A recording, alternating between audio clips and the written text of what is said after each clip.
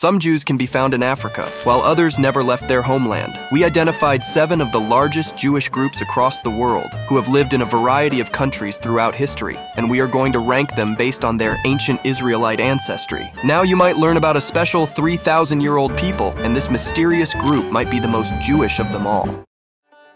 Our journey starts in Africa, quite an unexpected place for Jews, yet Ethiopia is home to a people known as the Beta Israel, who have been isolated from other Jews for more than 1,000 years. But are they really linked to the first Israelites from the Levant? Ethiopian Jews number around 170,000 people. Only a small minority remain in their ancestral homeland, as most of the population emigrated to the state of Israel. Now scientists found something unexpected when looking at their DNA. The Beta Israel form their own distinct cluster when compared with other Jews. However, they are similar to some Ethiopian ethnicities, more specifically the Semitic-speaking Tigrayans and Amharas. So how much are they related to ancient Levantine people? The Beta Israel likely descend from a few itinerant Jews. These founders converted the population and married local women, and as a result didn't leave much genetic trace in modern Ethiopian Jews. Now another Jewish group can be found not far from the Horn of Africa.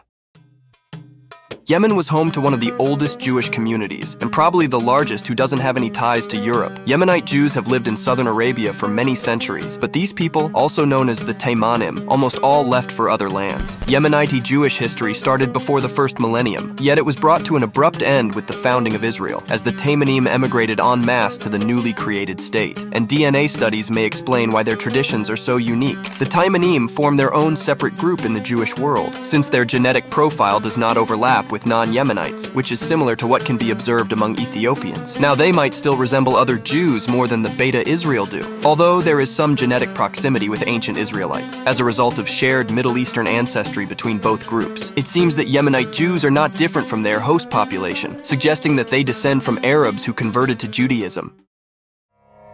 What if I told you that Jews can be found in the world's most populous country? Actually, Indian Jews are split into several distinct groups, including some with a very long history in this nation, and they might have a bigger Jewish heritage than you expected. Cochin Jews are the oldest Jewish community in India, while the Bene Israel form the largest Jewish group of the country. Both have a predominantly indigenous maternal lineage, but the latter might be more genetically related to other Jews. The Bene Israel have a different paternal ancestry, since many of their men carry DNA that comes from the Middle East. This genetic signature links them directly to the Levant. So how much does this impact the total heritage of Indian Jews? Despite this paternal connection, Indian Jews remain mostly local. Their overall genetic makeup is similar to other South Asians, and the input linked to Iron Age Levantines is rather small. Now the following group is more tied to Israelites than most people think. The Ashkenazi make up by far the biggest Jewish diaspora, constituting around 70% of the world's Jewish population. This community first appeared as a distinct group during medieval times, and you will be shocked by the European country they share the most with. Ashkenazi Jews started with a small number of Levantine founders, who mixed with local populations early on in their history, before establishing themselves in Central and then Eastern Europe. But the main source of their European ancestry is found southwards. Around half of Ashkenazi heritage comes from Europe, with most of it being tied to the southern part of the continent, especially to Italy where they settled during the Roman era, making them particularly close to some Mediterranean people. Ashkenazi Jews have a moderate amount of Israelite DNA, which is explained by roughly half of their ancestry being Levantine. This makes them very similar to people from Malta or Sicily. Now they resemble a Jewish group who lived in another part of Europe.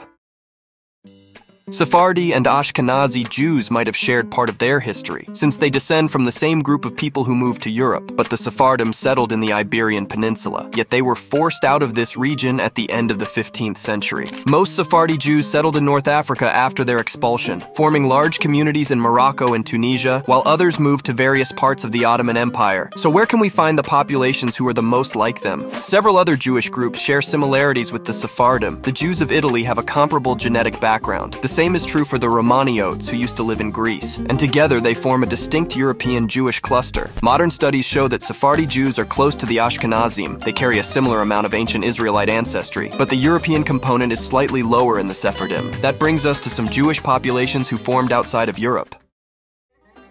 Mizrahim is a relatively new subdivision in the Jewish world. This term was coined when the State of Israel was established, as a way to group the so-called Eastern Jews who didn't come from Europe, and they went on to form a major part of the Hebrew nation. Half of Jewish Israelis identify as Sephardi or Mizrahi, as there is some overlap between the two classifications, but the latter mostly refers to Middle Eastern and Central Asian Jews. Now, the different cultures inside of this group are still very distinct. This classification includes diverse independent groupings, such as Mountain Jews from the Caucasus or the Persian-speaking Bukharian Jews, and groups who lived closer to Israel and Syria or Iraq. So what does the genetic makeup of these people look like? Their Israelite heritage can range from moderate to high, and will vary from one community to another, with the rest of their ancestry coming from local Middle Easterners. Now let's look at a group that might be the most ancient of them all.